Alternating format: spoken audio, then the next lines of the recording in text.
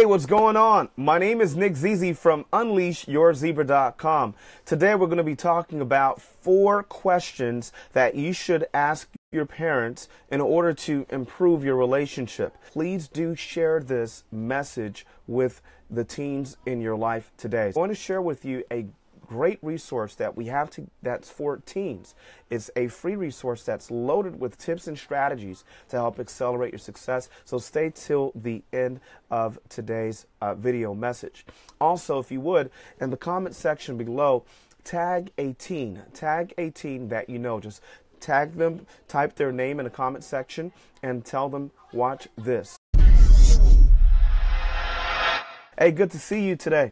Let's dive right into it. There are 4 questions that you should ask your parents to improve your relationships. The first question is, what obligations do you expect me to fulfill right now?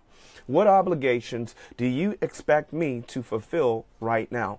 I remember as a teenager, many times, I mean, it seemed like the whole time that I was a teenager that my parents and we never saw eye to eye. We bumped heads all the time. We were never on the same page. And it seemed as if they did not want me to have any friends, that they didn't let me go out as much, and I didn't have a lot of the freedoms that some of my friends appeared to have then. So the first question that you want to ask, and this is when you sit down with your parents, of course, and you interview your mother and your father, and you ask this question. I'll repeat it again. What obligations do you expect me to fulfill right now? What obligations do you expect me to fulfill right now? Number 2, with what freedoms do you think I might be trusted right now? With what freedoms do you think I might be trusted right now? And sit back and take notes. Don't stop your parents. Don't interrupt them. Say, really? No, just jot it down. You know, write down whatever the answer is to your questions. And I'll tell you why. The third question that you should ask your parents is, what would need to happen for you to be better able to trust me? What would need to happen for you to better able to trust me? What would need to happen for you to be better able to trust me? And the fourth question that you should ask your parents is, if there ever is a problem that causes you doubt or anger, would you let me know so that I can make things right? I'll say that again.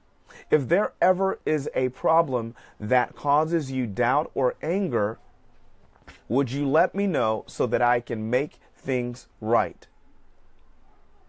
So listen to the answer, write it down, and then here's what I want you to do. I want you to take it a step further.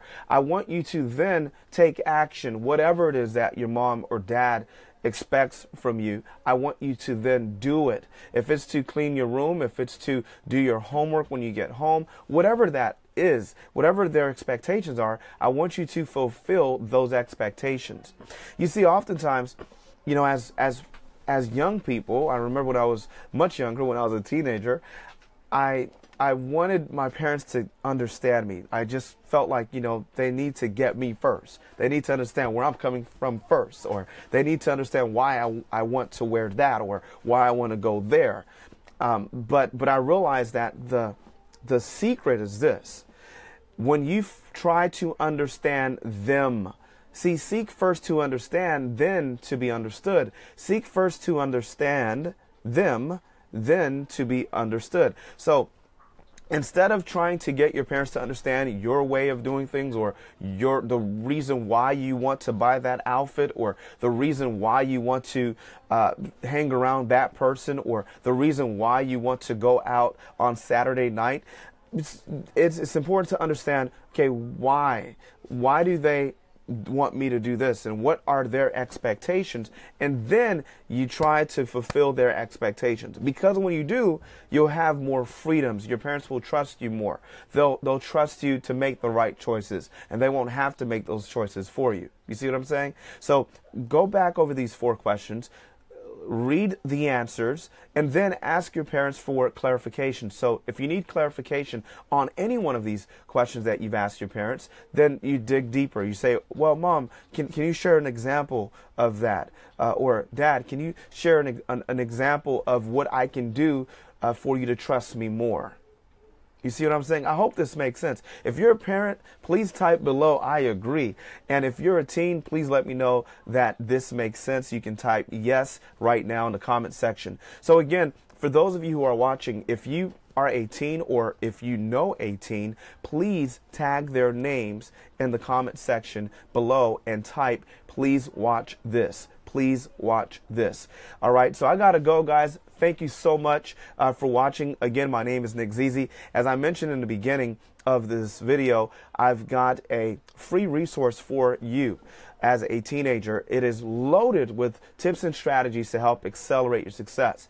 And if you would, just type below in the comment section, please send me my ebook. Please send the ebook. Please send the ebook. And then what I'll do is I'll reply to your comment with the link to where you can get your free ebook. It is loaded with 30 proven tips and strategies to help you ace school and life. So stay tuned for that.